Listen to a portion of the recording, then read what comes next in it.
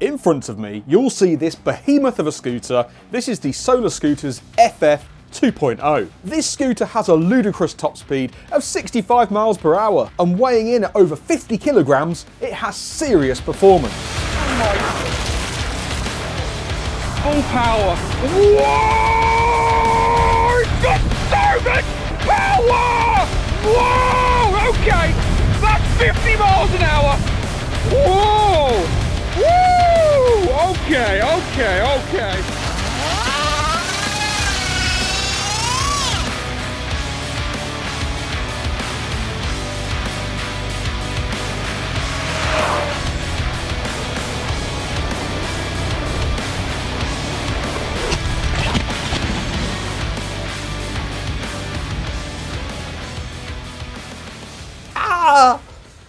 And if we just take a moment to look at this, it says 4,000 watts, and these can peak to 5,000 each. And that means we have 10,000 watts of pure power in this scooter. Who would put so much power at my disposal? Oh yeah, Solar Scooters would.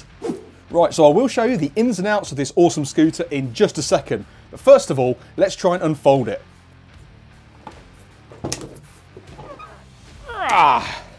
And then we'll lock it into place with this lever.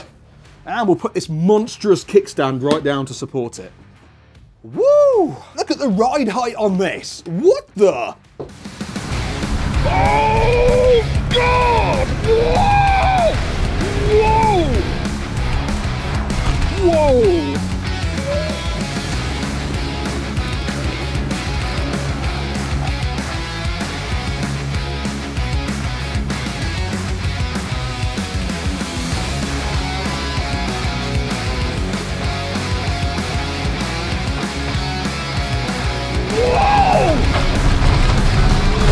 Too fast!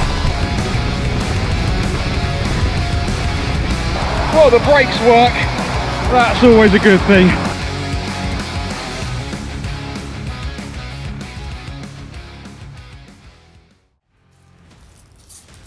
So satisfying. They've put in a 72 volt Samsung celled battery pack with a 45 amp hour capacity. And that means you can expect around 50 miles of range on this. With one charger, it'll take around 12 hours to fully charge the battery. You can half that by using two chargers. Now, the starting price for this scooter is £2,600, but let me tell you why it's worth it. There is one thing I wouldn't recommend, and that is trying to lift this scooter. It's so heavy! And here it is in between two of the scooter competitors for scale and size. Look at that Solar Scooter!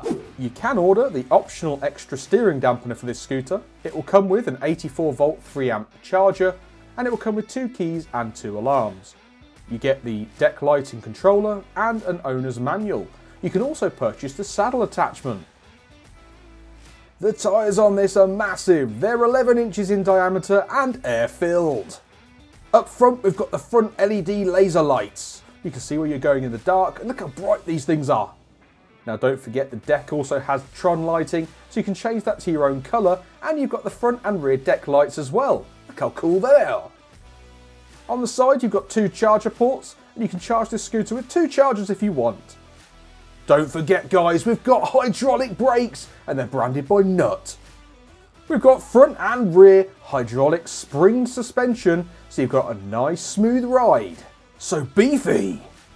You can use this cool included LED controller to change the colours of the Tron lighting. Look at all the colours you can choose from!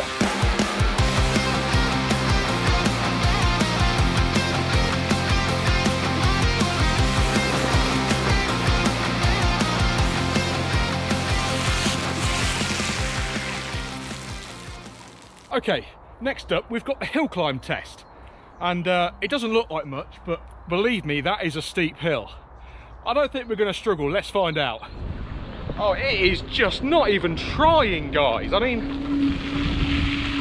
easy peasy lemon squeezy. I daren't take this out of standard mode. It's just going to wheel spin. A bit more power. All right, full power, here we go. Yeah, this is just, it's not even trying, is it? What is the deal? This thing has got so much power. Yeah, I mean, we're at the top of the hill now. Yeah, it doesn't try on hills, guys. It doesn't struggle.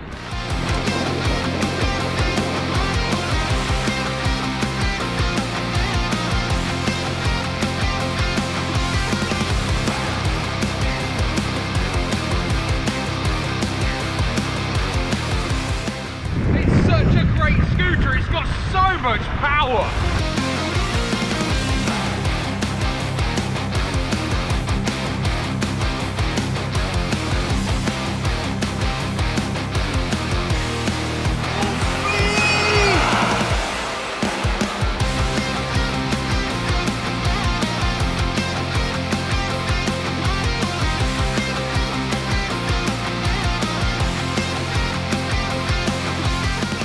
Honestly, one of the best pieces of advice I can give to you if you're going to buy the FF 2.0, just don't ride it in turbo mode. You just don't need it.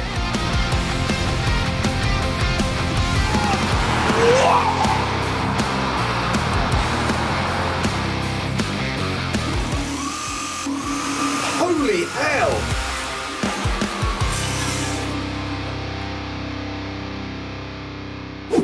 Okay, looking at the controls for this scooter, I'm going to show you how to operate it. Turn the key to switch it on. You'll see the screen wakes up and the voltage is displayed.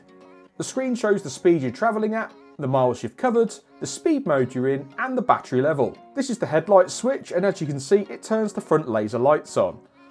The red switch is also the deck lighting.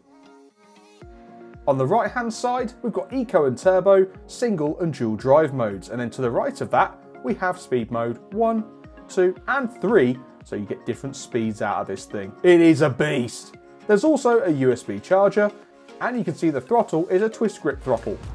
I would definitely say that this scooter needs some better grips, and the reason I say that is because it's quite a hard ride on your hands. There's a lot of vibration, and I'm not really keen on the twist throttle. I don't think it works that well with this particular scooter, but then each to their own, everyone's different, right? Also, make sure you get the off-road tyres, because I'm finding that these road tyres, they're just no good in like any kind of other than road terrain. You just slip all over the place. The other thing I would say is you definitely want the optional steering dampener, and definitely install it, because at higher speeds you'll get the wobbles with the steering and it's a bit sketchy, and I think that's because you're quite high off the ground and you've got so much power that, I mean, those motors just pull forever, they really do.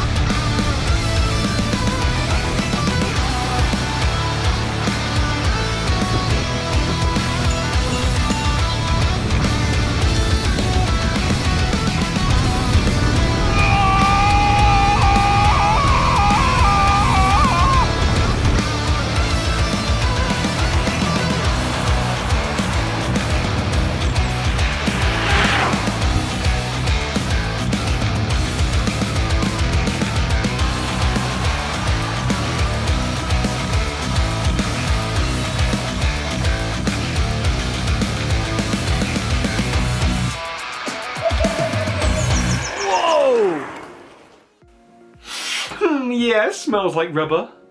I would definitely advise you to get 2 chargers to half that charge time. The deck is nice and wide, you have enough room for your feet to sit side by side or one in front of the other if you choose. You're not going to miss this thing when it's coming towards you. It has plenty of lighting and it looks fantastic.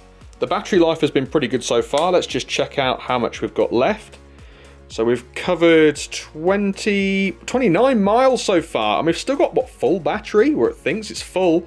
We've got 79.5 volts left in the pack, and that's probably down to the efficiency of the two 50 amp Sinewave controllers that sit in the deck. The ride height is absolutely fantastic on this thing. You can cover pretty much any terrain. You can bump up and down curbs, you can go down steps, you know, grass banks, anything like that. You don't have any issue covering any kind of ground. The only thing I've previously mentioned is I'd probably get the off-road tyres just so you get a bit more grip. I'll address the elephant in the room, guys. I did actually fall off this scooter.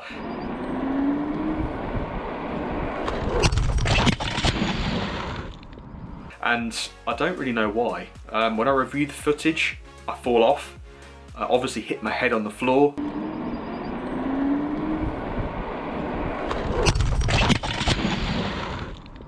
Knocked myself unconscious, and before you know it, I woke up in A&E with a bleeding spleen and bruised ribs and a cannula in my arm, and I was just in a lot of pain. And all I know is I just fell off. That's all I can give you. Luckily, I had the people around me to help me out. So it's quite ironic that I'm still doing this. I've been advised not to do it for the next 2 weeks, but I just love this thing so much. It's such a brilliant product. And I want to thank Solar Scooters for sending me out today. Guys, thank you again so much for this opportunity. I really appreciate it. As always, guys, I'll see you next time. And yeah, peace out. See you later.